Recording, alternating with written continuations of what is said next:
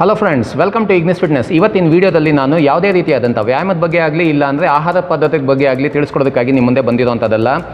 ಇವತ್ತು ನಾನು ನಿಮ್ಮ ಮುಂದೆ ಬಂದಿರೋವಂಥದ್ದು ಬರೀ ಹೊಟ್ಟೆ ಬೊಜ್ಜು ಮಾತ್ರ ಕರಗಿಸೋದಕ್ಕೆ ಸಾಧ್ಯ ಇದೆಯಾ ಇಲ್ವಾ ಅನ್ನೋದನ್ನ ತಿಳಿಸ್ಕೊಡೋದಕ್ಕಾಗಿ ನಿಮ್ಮ ಮುಂದೆ ಬಂದಿರೋವಂಥದ್ದು. ಈ ವಿಡಿಯೋನ ಕಡೆ ತನಕ ನೋಡ್ತಾ ಬನ್ನಿ. ಸಾಕಷ್ಟು ಮಾಹಿತಿನ ನಾನು ನಿಮ್ಮ ಜೊತೆ ಹಂಚ್ಕೊತಾ ಇದ್ದೀನಿ ಅಂತ ಹೇಳ್ತಾ, ಯಾರ್ಯಾರು ನಮ್ಮ ಚಾನಲ್ನ ಸಬ್ಸ್ಕ್ರೈಬ್ ಮಾಡ್ಕೊಂಡಿದ್ರೆ ಅವ್ರಿಗೆಲ್ಲ ಧನ್ಯವಾದಗಳು. ಯಾರ್ಯಾರು ಮಾಡ್ಕೊಂಡಿಲ್ಲ ದಯವಿಟ್ಟು ಮಾಡ್ಕೊಳ್ಳಿ ಅಂತ ರಿಕ್ವೆಸ್ಟ್ ಮಾಡ್ತಾ ಇದ್ದೀನಿ. ಜೊತೆಲಿರುವಂಥ ಬೆಲ್ ಐಕನ್ನ ಪ್ರೆಸ್ ಮಾಡ್ಕೊಳ್ಳಿ. ಸೊ ನಾನು ಇಂಥ ವೀಡಿಯೋಸ್ನ ಅಪ್ಲೋಡ್ ಮಾಡಿದಾಗ ನಿಮ್ಮ ನೋಟಿಫಿಕೇಷನಲ್ಲಿ ಬೇಗ ಸಿಗುತ್ತೆ ಅಂತ ಹೇಳ್ತಾ ಟಾಪಿಕ್ಗೆ ಹೋಗೋಣ. ಇತ್ತೀಚಿನ ದಿನಗಳಲ್ಲಿ ನೀವು ನೋಡಿರ್ಬೋದು, ಸಾಕಷ್ಟು ಜನ ಏನು ಮಾಡ್ತಾರೆ, ಬರೀ ಹೊಟ್ಟೆ ಬೊಜ್ಜು ಕರಗಿಸೋದಕ್ಕೆ ಇಲ್ಲದೇ ಇರೋವಂಥ ಸಾಧನೆಗಳನ್ನೆಲ್ಲ ಮಾಡ್ತಾ ಇರ್ತಾರೆ. ಇದು ನಿಜವಾಗ್ಲೂ ಆಗುತ್ತಾ ಅಂದರೆ ವೈಜ್ಞಾನಿಕ ಪ್ರಕಾರವಾಗಿ ಇಲ್ಲ ಅಂತಲೇ ಹೇಳ್ಬೋದು. ಇದು ಏನಕ್ಕೆ, ಯಾಕೆ ಸರ್ ನೀವು ಈ ರೀತಿ ಹೇಳ್ತಾ ಇದ್ದೀರಾ? ನಮ್ಮ ಟ್ರೈನರ್ ಹೇಳಿದ್ದಾರೆ ಈ ಥರ ಆಹಾರ ತೊಗೊಳೋದ್ರಿಂದ ನಾವು ಹೊಟ್ಟೆ ಬೊಜ್ಜನ್ನ ಕರಗಿಸ್ಕೋಬೋದಾಗಿರುತ್ತೆ, ಇಲ್ಲಾಂದರೆ ಇಂಥ ಪರ್ಟಿಕ್ಯುಲರ್ ವ್ಯಾಯಾಮ ಮಾಡೋದ್ರಿಂದ ನಮ್ಮ ಹೊಟ್ಟೆ ಬೊಜ್ಜನ್ನ ಕರಗಿಸ್ಕೋಬೋದಾಗಿರುತ್ತೆ ಅಂದರೆ ನಿಮ್ಗೆ ತಿಳಿದಿಟ್ಕೊಳ್ಳಿ, ಇದು ಸುಳ್ಳು ಮಾಹಿತಿ. ಇದರಿಂದ ನಿಮಗೆ ಯಾವುದೇ ರೀತಿಯಾದಂಥ ಉಪಯುಕ್ತ ಲಾಭಗಳಾಗೋದಿಲ್ಲ ಅಂತಲೇ ಹೇಳ್ಬೋದು. ಯಾಕೆ ಅಂತ ನೋಡ್ತಾ ಹೋಗೋಣ. ಮೊದಲಿಗೆ ನಾವು ಅರ್ಥ ಮಾಡ್ಕೋಬೇಕಾಗಿರುವಂಥದ್ದು, ನಮ್ಮ ದೇಹದಲ್ಲಿ ಎಷ್ಟು ಚರ್ಬಿ ಪ್ರಮಾಣ ತುಂಬಿಕೊಂಡಿದೆ. ಕೆಲವೊಬ್ಬರಿಗೆ ಅಂದರೆ ಲೇಡೀಸ್ ಆಗಿರ್ಬೋದು ಇಲ್ಲ ಜೆಂಟ್ಸ್ ಆಗಿರ್ಬೋದು, ಅವ್ರಿಗೆ ಆಗಿರೋವಂಥ ಒಂದು ಜೆನೆಟಿಕ್ಸ್ ಹೊಂದಿರ್ತಾರೆ. ಅಂದರೆ ತಳಿಶಾಸ್ತ್ರ ಅಂತ ಏನು ಹೇಳ್ತೀವಿ, ಇದನ್ನು ಹೊಂದಿರ್ತಾರೆ. ಗಂಡಸರಲ್ಲಾಯಿತು ಅಂದರೆ ಹೊಟ್ಟೆ ಭಾಗ ಆಗಿರ್ಬೋದು ಮತ್ತು ಗದ್ದ, ಈ ಜಾಗದಲ್ಲಿ ಜಾಸ್ತಿ ಫ್ಯಾಟ್ ಅಕ್ಯುಮುಲೇಷನ್ ಆಗುವಂಥ ಸಾಧ್ಯತೆಗಳು ಜಾಸ್ತಿ ಇರುತ್ತೆ. ಬಿಕಾಸ್ ಆಫ್ ದೇರ್ ಜೆನೆಟಿಕ್ಸ್, ಅಂದರೆ ಅವರ ತಳಿಶಾಸ್ತ್ರದ ಮೇಲೆ ಅದು ಅನ್ವಯ ಆಗಿರುತ್ತೆ ಅಂತಲೇ ಹೇಳ್ತೀನಿ. ಅದೇ ರೀತಿಯಾಗಿ ಲೇಡೀಸಲ್ಲಿ ನೋಡಿದಾಗ ಅವರ ತೊಡೆ ಭಾಗ ಆಗಿರ್ಬೋದು, ಹೊಟ್ಟೆ ಭಾಗ ಆಗಿರ್ಬೋದು, ಅಂಡರ್ ಆರ್ಮ್ಸ್ ಆಗಿರ್ಬೋದು, ಇಲ್ಲ ಅಂತಂದರೆ ಅವರ ಬ್ರೆಸ್ಟ್ ಏನಿರುತ್ತೆ ಅದ್ರ ಮೇಲೂ ಜಾಸ್ತಿ ಚರ್ಬಿ ಸೇರ್ಕೊಳ್ಳೋವಂಥ ಸಾಧ್ಯತೆಗಳು ಹೆಚ್ಚಾಗಿರುತ್ತೆ. ಅದು ಬಂದು ಅವರ ಜೆನೆಟಿಕ್ಸ್ಗೆ ಹೊಂದಿರುವಂಥದ್ದು ಒಂದು ಕ್ರಿಯೆ ಆಗಿರುತ್ತೆ ಅಂತಲೇ ಹೇಳ್ತೀನಿ. ಇದನ್ನು ಇವರು ಸಪ್ಲಿಮೆಂಟ್ ಸೇಲ್ ಮಾಡೋವಂಥವ್ರಾಗಿರ್ಬೋದು, ನಿಮ್ಮ ಸೋಕಾಲ್ಡ್ ಟ್ರೈನರ್ಸ್ ಆಗಿರ್ಬೋದು, ಅದೇ ರೀತಿಯಾಗಿ ಈ ಸ್ಲಿಮ್ಮಿಂಗ್ ಸೆಂಟರ್ಸ್ ಏನಿದೆ ಇಂಥವರು ಇದನ್ನು ಎನ್ಕ್ಯಾಶ್ ಮಾಡ್ಕೊತಾ ಇದ್ದಾರೆ. ನಿಮಗೆ ಒಂದು ಭ್ರಮೆಲಿಟ್ಟು ಈ ರೀತಿಯಾಗಿ ಮಾಡೋದ್ರಿಂದ ನೀವು ನಿಮ್ಮ ಹೊಟ್ಟೆ ಭಾಗದ ಬೊಜ್ಜನ್ನು ಕರಗಿಸ್ಕೋಬೋದಾಗಿರುತ್ತೆ ಅಂತೆಲ್ಲ ಹೇಳ್ತಾ ಇರ್ತಾರೆ. ಇದು ಸುಳ್ಳು. ಯಾಕೆ ಅಂದರೆ ನಮ್ಮ ದೇಹದಲ್ಲಿರುವಂಥ ಚರ್ಬಿ ಏನು ಸೇರಿಕೊಂಡಿದೆ, ನಾವು ಏನೇ ವ್ಯಾಯಾಮ ಮಾಡಲಿ, ಏನೇ ಆಹಾರ ಪದ್ಧತಿನ ಬಳಕೆ ಮಾಡ್ತಾ ಇರಲಿ, ನಮ್ಮ ದೇಹದಲ್ಲಿರುವಂಥ ಪೂರ್ತಿ ಪ್ರಮಾಣದ ಚರ್ಬಿ ಮೇಲೇ ಕೆಲಸ ಮಾಡಿ ಆ ಚರ್ಬಿ ಕಮ್ಮಿ ಆಗುವಂಥದ್ದು ಆಗಿರುತ್ತೆ ಅಂತಲೇ ಹೇಳ್ತೀನಿ. ಇದು ವೈಜ್ಞಾನಿಕವಾಗಿ ದೃಢಪಟ್ಟಿದೆ ಸಹ. ಇದ್ರ ಮೇಲೆ ಸಾಕಷ್ಟು ರಿಸರ್ಚ್ಗಳು ಮಾಡಿದ್ದಾರೆ. ಅದ್ರ ಮೇಲೆ ನಾನು ಹೇಳ್ತಾ ಇರೋವಂಥದ್ದು, ಯಾರನ್ನ ನಿಮ್ಮ ಟ್ರೈನರ್ಸು ಇಲ್ಲ ನಾನು ಈ ವ್ಯಾಯಾಮ ಮಾಡಿಸ್ತೀನಿ, ಈ ವ್ಯಾಯಾಮ ಮಾಡೋದ್ರಿಂದ ಹೊಟ್ಟೆ ಭಾಗದ ಬೊಜ್ಜು ಹೋಗುತ್ತೆ ಅನ್ನಂಗಿತ್ತು ಅಂದರೆ ನೀವು ತಿಳ್ಕೊಬೇಕಾಗಿರೋವಂಥದ್ದು ಒಂದೇನು ಅಂದರೆ, ನೀವು ವ್ಯಾಯಾಮ ಮಾಡೋದ್ರಿಂದ ನಿಮ್ಮ ಹೊಟ್ಟೆ ಭಾಗದಲ್ಲಿರೋವಂಥ ಮಾಂಸಖಂಡಗಳಿಗೆ ವ್ಯಾಯಾಮ ಆಗುತ್ತೆ ಹೊರತು ಆ ಪರ್ಟಿಕ್ಯುಲರ್ ಜಾಗದಲ್ಲಿರುವಂಥ ಚರ್ಬಿ ಕರಗಿಸೋದಕ್ಕೆ ಸಾಧ್ಯನೇ ಇಲ್ಲ. ಇದು ವೈಜ್ಞಾನಿಕವಾಗಿ ದೃಢಪಟ್ಟಿದೆ. ಮತ್ತು ಇತ್ತೀಚಿನ ದಿನಗಳಲ್ಲಿ ನೀವು ಸೋಕಾಲ್ಡ್ ಯೂಟ್ಯೂಬರ್ಸ್ ನಾನು ನೋಡಿರ್ಬೋದು, ಭಾಳ ಜನ ಯೂಟ್ಯೂಬರ್ಸ್ ನೀವು ಇಂಥ ಡ್ರಿಂಕ್ ತೊಗೊಂಡ್ರೆ ಹೊಟ್ಟೆ ಬೊಜ್ಜು ಕಮ್ಮಿ ಆಗ್ಬಿಡುತ್ತೆ, ಈ ಡ್ರಿಂಕ್ ತೊಗೊಳೋದ್ರಿಂದ ದಿನಕ್ಕೆ 2 ಟೈಮ್ ಕುಡಿಯೋದ್ರಿಂದ ದಿನಕ್ಕೆ 2 kg ಕಮ್ಮಿ ಆಗ್ಬಿಡುತ್ತೆ, ದಿನಕ್ಕೆ 4 kg ಕಮ್ಮಿ ಆಗ್ಬಿಡುತ್ತೆ, 10 ದಿನಕ್ಕೆ 20 kg ಕಮ್ಮಿ ಆಗ್ಬಿಡುತ್ತೆ ಅನ್ನೋದೆಲ್ಲ ನೀವು ನೋಡಿರ್ತೀರ. ಇದು ತಪ್ಪು ಮಾಹಿತಿ. ಒಂದು, ಇದರ ಬಗ್ಗೆ ಅವ್ರಿಗೆ ಅರಿವೇ ಇರೋದಿಲ್ಲ, ಇಲ್ಲ ಇದ್ರೂ ನಿಮಗೆ ತಿಳಿಸ್ಕೊಡೋದಿಲ್ಲ. ಯಾಕೆ ಅಂದರೆ ಅವ್ರ ಪ್ರಾಫಿಟ್ನ ಅವರು ಹಾಳು ಮಾಡ್ಕೊಂಡ್ಬಿಡ್ತಾರೆ ಅನ್ನೋದಕ್ಕಾಗಿ ನಿಮಗೆ ಇದನ್ನು ತಿಳಿಸ್ಕೊಡೋದಿಲ್ಲ. ಇನ್ನು ಸ್ಲಿಮ್ಮಿಂಗ್ ಸೆಂಟರ್ಸಲ್ಲೂ ನೀವು ನೋಡಿರ್ಬೋದು, ಒಂದು ಸ್ಟೀಮ್ ಬೆಲ್ಟ್ನ ಹಾಕ್ಬಿಡೋವಂಥದ್ದು. ಸ್ಟೀಮ್ ಬೆಲ್ಟ್ ಹಾಕೋದ್ರಿಂದ ಏನಾಗುತ್ತೆ, ಪರ್ಟಿಕ್ಯುಲರ್ ಸ್ಪಾಟ್ ರಿಡಕ್ಷನ್ ಆಗ್ಬಿಡುತ್ತೆ ಅನ್ನೋದನ್ನ ಹೇಳ್ತಾ ಇರ್ತಾರೆ. ಇದು ಸುಳ್ಳು. ಯಾಕೆ ಅಂದರೆ ನಿಮಗೆ ಗೊತ್ತಿರಲಿ, ನೀವು ಸ್ವೆಟ್ ಏನಾಗ್ತೀರಾ ಅಂದರೆ ಏನು ಶೆಕೆ ರೂಪದಲ್ಲಿ ನೀರನ್ನ ಹೊರಗಡೆ ಬಿಡ್ತೀರಾ, ಇದೇ ಬೇರೆ ಕ್ರಿಯೆ ಆಗಿರುತ್ತೆ. ನೀವು ಕ್ಯಾಲರೀಸ್ ಅಂದರೆ ಆಹಾರದಲ್ಲಿರೋವಂಥ ಉಷ್ಣಾಂಶ ಇಲ್ಲ ಚರ್ಬಿಲಿರೋವಂಥ ಉಷ್ಣಾಂಶನ ಕರಗಿಸೋದೇ ಬೇರೆ ಥರದ ಒಂದು ಪ್ರೋಗ್ರಾಮಿಂಗ್ ಆಗಿರುತ್ತೆ ಅಂತಲೇ ಹೇಳ್ತೀನಿ. ನಿಮ್ಮ ಟ್ರೈನರ್ಸು ನೋಡಿರ್ಬೋದು, ಸಾಕಷ್ಟು ಸಲ ಹೇಳ್ತಾ ಇರ್ತಾರೆ, ಇಷ್ಟು ಸ್ವೆಟ್ ಆಗ್ಬಿಟ್ರೆ ನೀವು ಥ್ರೆಡ್ಮಿಲ್ ಮೇಲೆ 50 ನಿಮಿಷ ಓಡ್ಬಿಡಿ, ಇಷ್ಟು ಸ್ವೆಟ್ ಆಗ್ಬಿಟ್ರೆ ನೀವು ಇಷ್ಟು ಸಣ್ಣ ಆಗ್ಬಿಡ್ತೀರಾ ಅಂತ. ಅದಕ್ಕೆ ಪ್ರೂವ್ ಮಾಡೋದಕ್ಕೆ ಏನು ಮಾಡ್ತಾರೆ ಅವರು, ಅದನ್ನು ದೃಢಪಡಿಸೋದಕ್ಕೆ ಅವರು ಒಂದು ಗಿಮಿಕ್ ಕೆಲಸ ಮಾಡುವಂಥದ್ದು ಏನು ಅಂದರೆ, ವ್ಯಾಯಾಮಕ್ಕೆ ಮುಂಚೆ ನಿಮ್ಮನ್ನು ತೂಕ ನೋಡಿಸ್ತಾರೆ. ತೂಕ ನೋಡಿಸಿದಾಗ ಏನೋ ಒಂದು ತೂಕ ತೋರಿಸ್ತಾ ಇರ್ತದೆ.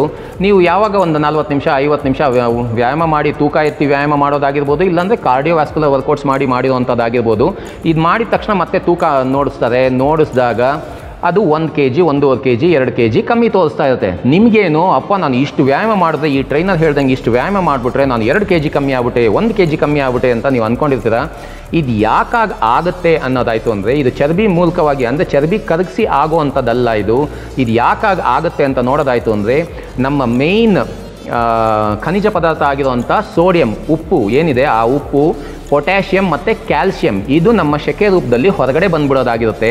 ಈ ರೀತಿಯಾಗಿ ಹೊರಗಡೆ ಬಂದಾಗ ನಮ್ಮ ದೇಹ ಲೈಟ್ ಆಗ್ಬಿಡುತ್ತೆ, ಅಂದರೆ ಸ್ವಲ್ಪ ತೂಕ ಕಮ್ಮಿ ಆಗ್ಬಿಡುತ್ತೆ. ನೀವು ಆ ಟೈಮಲ್ಲಿ ನೀವು ತೂಕನ ನೋಡಿದಾಗ, ವ್ಯಾಯಾಮ ಆದಮೇಲೆ ತೂಕ ನೋಡಿದಾಗ ನಿಮಗೆ ತೂಕ ಕಮ್ಮಿ ತೋರಿಸೋವಂಥದ್ದು. ಬಟ್ ನೆಕ್ಸ್ಟ್ ದಿನ ನೀವು ಮಾರ್ನಿಂಗ್ ಮತ್ತೆ ನೋಡಿದಾಗ ಸೇಮ್ ನಾರ್ಮಲ್ ತೂಕಕ್ಕೆ ಬಂದುಬಿಟ್ಟಿರ್ತೀರ. ಇದನ್ನು ಈ ಸೋ ಕಾಲ್ಡ್ ಟ್ರೈನರ್ಸ್ ಆಗಿರ್ಬೋದು, ಇಲ್ಲ ಸ್ಲಿಮ್ಮಿಂಗ್ ಸೆಂಟರ್ಸ್ ಅವರು ಏನು ಮಾಡ್ತಾರೆ, ಮತ್ತೆ ನೀವು ತೂಕ ಜಾಸ್ತಿ ಆಗ್ಬಿಟ್ಟಿದ್ದೀರಲ್ಲ ಸರ್ ಮೇಡಮ್, ನೀವು ಮತ್ತೆ ಇಷ್ಟು ದುಡ್ಡು ಕಟ್ಟಬೇಕು, ಇಷ್ಟು ನಾವು ವರ್ಕೌಟ್ ಮಾಡಿಸ್ಬೇಕಾಗತ್ತೆ, ನೀವು ಏನು ಮಾಡ್ತಾ ಇದ್ದೀರಾ ಅಂತ ನಿಮ್ಮ ಮೇಲೆ ಬ್ಲೇಮ್ ಮಾಡೋವಂಥದ್ದು. ಒಂದು ಜ್ಞಾಪಕ ಇಟ್ಕೊಳ್ಳಿ, ಸ್ಪಾಟ್ ರಿಡಕ್ಷನ್ ಮಾಡೋಕ್ಕೆ ಆಗೋದೇ ಇಲ್ಲ. ಅದು ಎಸ್ಪೆಷಲಿ ವ್ಯಾಯಾಮದ ಮೂಲಕ, ಡಯಟ್ ಮೂಲಕ ಮಾಡೋದಕ್ಕಂತೂ ಸಾಧ್ಯನೇ ಇಲ್ಲ. ಇನ್ನು ಮೆಡಿಕಲ್ ರೂಪದಲ್ಲಿ ಮಾಡ್ಬೋದಾಗಿರುತ್ತೆ, ಅದಕ್ಕೆ ಆಗಿರೋವಂಥ ಲೇಸರ್ ಟ್ರೀಟ್ಮೆಂಟ್ಗೆ ಒಳಪಡ್ಬೋದಾಗಿರುತ್ತೆ. ಇಲ್ಲ ಅಂದರೆ ಲೈಪೋಸಕ್ಷನ್ ಅಂತ ಏನು ಮಾಡ್ತಾರೆ, ಇದರಲ್ಲಿ ಪರ್ಟಿಕ್ಯುಲರ್ ಸ್ಪಾಟಿಂದ ಚರ್ಬಿನ ಹೊರಗಡೆ ತೆಗೆದು ಅದನ್ನು ಸಣ್ಣ ಮಾಡುವಂಥ ಕ್ರಿಯೆ ಒಂದು ಇದೆ.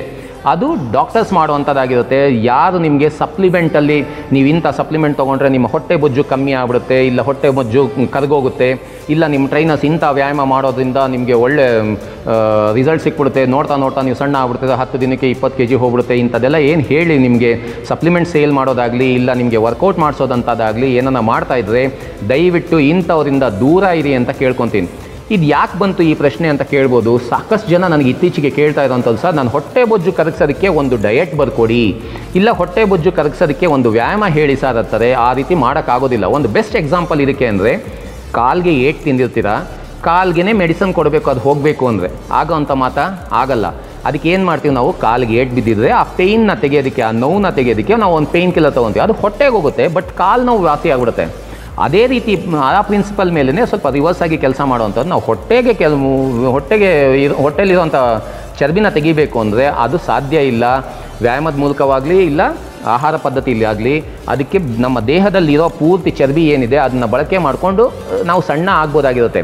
ನೀವು ಇಲ್ಲಿ ಮಾಡಬೇಕಾಗಿರೋದು ಒಂದೇ ಒಂದು ಕೆಲಸ ಏನು ಅಂದರೆ, ನಿಮಗೆ ಸ್ವಲ್ಪ ಹೋಮ್ವರ್ಕ್ ಬೇಕು. ಇಂಥದ್ದೆಲ್ಲ ನೀವು ಅರ್ಥ ಮಾಡ್ಕೋಬೇಕು ಅಂದರೆ ಮನೆ ಪಾಠ ಬೇಕಾಗುತ್ತೆ. ಯಾಕೆ ಅಂದರೆ, ಕ್ಯಾಲೋರೀಸ್ ಅಂದರೆ ಏನು ಅನ್ನೋದು ಸಾಕಷ್ಟು ಜನಕ್ಕೆ ನಾಲೆಜ್ ಇಲ್ಲ. ಕ್ಯಾಲರೀಸ್ ಬಂದ್ಬಿಟ್ಟು ನಮ್ಮ ದೇಹದಲ್ಲಿರುವಂಥ ಉಷ್ಣಾಂಶ ಅಂತ ಸಾಕಷ್ಟು ವೀಡಿಯೋಸಲ್ಲೂ ನಾನು ಹೇಳಿದ್ದೀನಿ, ಇಲ್ಲೂ ಹೇಳ್ತಾ ಇದ್ದೀನಿ. ಆ ಉಷ್ಣಾಂಶ ಏನಿದೆ, ಆ ಒಂದು ಆಹಾರದಲ್ಲಿ ಎಷ್ಟು ಉಷ್ಣಾಂಶ ಇರುತ್ತೆ ಅನ್ನೋದನ್ನ ನೀವು ಕ್ಯಾಲ್ಕುಲೇಟ್ ಮಾಡ್ಕೋಬೇಕಾಗತ್ತೆ. ಒಂದು ದಿನಕ್ಕೆ ಒಬ್ಬ ಮನುಷ್ಯ, ಸರಾಸರಿ ಮನುಷ್ಯ ಇಂಟರ್ನ್ಯಾಷನಲ್ ಸ್ಟ್ಯಾಂಡರ್ಡ್ಸ್ ಪ್ರಕಾರ 2000 ಕಿಲೋ ಕ್ಯಾಲರಿ ಆಹಾರನ ಸೇವನೆ ಮಾಡಬೇಕಾಗಿರುತ್ತೆ. ನೀವು ಯಾವಾಗ ಈ ಮಾರ್ಕ್ 2000 ಕಿಲೋ ಕ್ಯಾಲರಿಯಿಂದ ಜಾಸ್ತಿ ಸೇವನೆ ಮಾಡ್ತಾ ಇರ್ತೀರಾ ಆಗ ದಪ್ಪ ಆಗ್ತೀರಾ, 2000 ಕಿಲೋ ಕ್ಯಾಲರೀಸ್ಗಿಂತ ಕಮ್ಮಿ ತಿಂತಾ ಇರ್ತೀರಾ ಆಗ ಸಣ್ಣ ಆಗ್ತೀರಾ. ಇದ್ರ ಬಗ್ಗೆ ನಾಲೆಜ್ ಇರಬೇಕು. ಇದನ್ನು ಹೆಂಗೆ ಸರ್ ಕಂಡುಹಿಡಿಯೋದು? ನೀವೇನೋ ಹೇಳ್ಬಿಟ್ರಿ ಸರಿ, ನಿಮಗೆಲ್ಲ ಗೊತ್ತು, ನೀವು ಹೇಳ್ತಾ ಇದ್ದೀರಾ, ನಮಗೆ ಹೆಂಗೆ ಗೊತ್ತಾಗೋದು ಇದು ಅಂದರೆ, ನೀವು ಇಷ್ಟೇ ಜ್ಞಾಪಕ ಇಟ್ಕೋಬೇಕಾಗಿರೋವಂಥದ್ದು ಫ್ರೆಂಡ್ಸ್. ನೀವು ಏನು ಆಹಾರ ತಿಂತಾ ಇದ್ದೀರಾ, ಬೆಳಗ್ಗೆಯಿಂದ ರಾತ್ರಿ ತನಕ ಒಂದು ವಾರ ತಿಂದಿರೋವಂಥದ್ದು ಒಂದು ಲಿಸ್ಟ್ ಮಾಡಿ. ಲಿಸ್ಟ್ ಮಾಡಿದ್ಮೇಲೆ ಸಿಂಪಲ್ ಬೇಸಿಕ್ಕಾಗಿ ಹೇಳ್ತಾ ಇದ್ದಂತ, ತುಂಬ ಡೀಪಾಗಿ ಹೋಗ್ಬಿಡಿ, ಬೇಸಿಕ್ಕಾಗಿ ನೀವು ಗೂಗಲ್ ಮಾಡಿದ್ರೆ ಸಾಕು. ನೀವು ಏನು ಆಹಾರ ಎಷ್ಟು ಪ್ರಮಾಣದಲ್ಲಿ ತಿಂತಾ ಇದ್ದೀರಾ ಅನ್ನೋದನ್ನ ಗೂಗಲ್ ಮಾಡಿದ್ರೆ ಅದರಲ್ಲಿರೋವಂಥ ಶಕ್ತಿ ತೋರಿಸುತ್ತೆ, ಅದು ಕ್ಯಾಲರೀಸ್ ತೋರಿಸುತ್ತೆ. ಒಂದು 100 ಗ್ರಾಮ್ ಅನ್ನ ತಿಂದರೆ 100 ಗ್ರಾಮ್ ಅನ್ನ ಬೆಳಗ್ಗೆ ಎಷ್ಟು ಕ್ಯಾಲರೀಸ್ ಇರುತ್ತೆ ಅಂತ ಕೊಟ್ಟರೆ ನಿಮಗೆ ಅದು ಒಂದು ಎಷ್ಟು ಕ್ಯಾಲರೀಸ್ ಅಂತ ತೋರಿಸ್ತಾ ಇರುತ್ತೆ. ಟೋಟಲ್ ಮಾಡಿದಾಗ ಅದು 2000 ಕ್ಯಾಲರೀಸ್ಗಿಂತ ಕಮ್ಮಿ ಇದ್ದರೆ ನೀವು ಸಣ್ಣ ಆಗ್ತೀರಾ ಗ್ರ್ಯಾಜುಯಲ್ ಆಗಿ. ನೀವು ಒಂದೇ ಸಲ ನಾನು 1000 ಕ್ಯಾಲರಿ 2000 ತಿಂತಾ ಇರೋದು 1000ಕ್ಕೆ ಬಂದುಬಿಡ್ತೀನಿ ಅಂದರೆ ನೀವು ವೀಕ್ ಆಗ್ತೀರಾ, ತಲೆ ಸುತ್ತು ಬಂದು ಬೀಳೋ ಅಂಥ ಸಾಧ್ಯತೆಗಳು ಜಾಸ್ತಿ ಇರುತ್ತೆ.